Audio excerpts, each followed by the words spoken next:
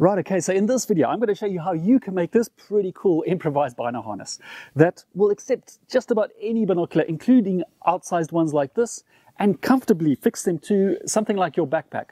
And all you need is a piece of cord, or even an old shoestring like this, and a multi-tool, so something like your Swiss Army knife. And we're going to start right now.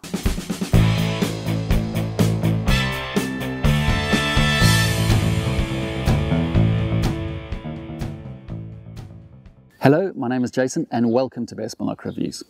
So today I'm just about to head out into some forest behind my house over there to test the low light capabilities of some binoculars that I haven't tested for testing, as well as just to see if I can find any wildlife in like low light situations using my brand new and super cool thermal imaging phone.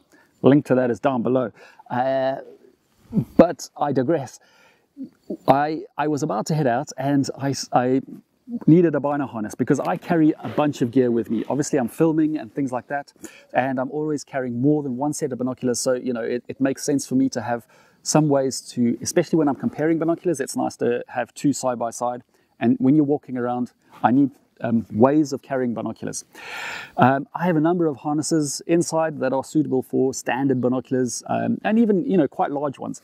But when you start getting binoculars that are completely oversized or strange shaped, like these Poro prisms, these Steiner Night Hunters are, for my money, one of the best low light performing binoculars out there.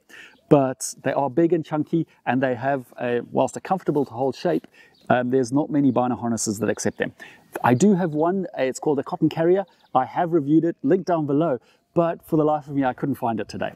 So I remembered back to an old trick that I had, a camping trip or a survival trick that I saw on some other YouTube channel once, whereby you can make a really secure attachment system using nothing but a cord and a little piece of wood and you just fashion and make a little hole into it. So it makes it a really secure way to carry things. And on top of that, it has a nice locking mechanism, so it's not only secure, but it locks in place. And then on top of that, it's just also really easy to open it out. So whilst yes, you could just use some sort of a knot, I really like this simple solution to fixing things, not only binoculars. I mean, in the sort of survival arena or camping and that, this sort of technique is used quite often for carrying like bundles of wood and things like that, because you can lock them all together using the system. See how it locks in place? And once you get back to camp, you merely twist this sideways and it opens out. And so it also makes, as I've found out, a really nice way to carry a set of binoculars and attach it to a backpack. So yeah, it won't be suitable for everyone because you do need to have a backpack or something to fix it to. A backpack, if you have a good one like this, it's really nice because the actual weight of the binoculars, especially if you're carrying a big chunky pair of binoculars like these, the weight of the binoculars is carried by the straps of the back, so it becomes a really comfortable way and a nice way to have your binoculars hanging on the front of your chest, and you can just pick them up and use them as and when you want to.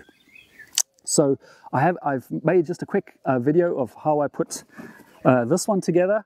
It took me 10 minutes, something like that, and I have got an almost completely free bino harness that I can go out and use today, which I thought would be quite useful to quite a lot of you guys out there.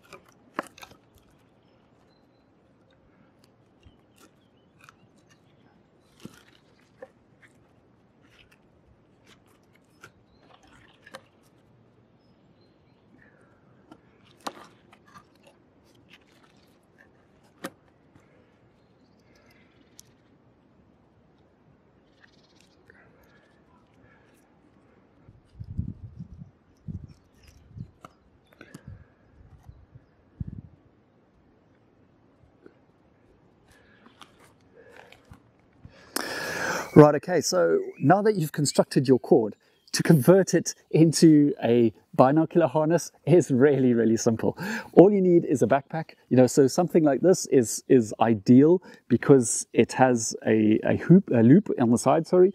So, and many backpacks and things will have something, or a hand strap you can use, whatever. So you just literally tie the one end of your cord to that in some way. You could actually even create two of these knobs and use it to fix on one side, and then use the other side to fix to your binoculars.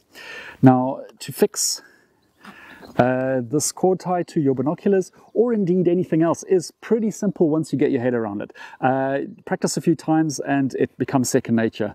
So basically you have your cord like this, you put the noose around that bobble over there, and then whatever you want to fix securely to it, you just go like that. And as you can see, it gets really secure. I mean, that's quite tight now. If I don't speak quick enough, my hand is going to go blue and drop off. So once it's fixed to whatever you want, as I say, it's really tight, and you can move it around and it will stay securely in place. Then to release it, all you simply have to do is twist the bobble like that, and hey presto, it comes out. So as you can see, it's really, really simple, and once you get your head around just how it works, it's really simple to do. Now, with a pair of binoculars, it'll depend on your binoculars and vary from model to model, but I found with these, basically what I did is I simply wrapped it around the center of the binocular like this, pulled it tight like this, and in between the eyepieces there, I haven't got it quite right, but you should just slide it around like this, but you get the idea. So, oops, there we go. I've tightened it. So as you can see, it's a really good way to hang your binoculars. And as I said, with the backpack, it's a really comfortable way. Then if you want to remove them, it's as before, is you simply just twist it and it comes out. Right, okay, so I just wanted to show you another way of sort of mounting the binocular onto your harness, as it were. Once it has been attached to your backpack, another very easy way, obviously this is the way you'd probably be doing it most often, is having this cord attached to your backpack. So you would just pull it over your shoulder like this. You have the cord ready to fix, and perhaps you don't want to carry, perhaps you're carrying something else heavy. I don't know. Let's say an axe or whatever. And this cord you can use for a number of things. It doesn't only have to be your binoculars. But there you see, I've just used the weight of the binoculars to actually pull that locking mechanism close.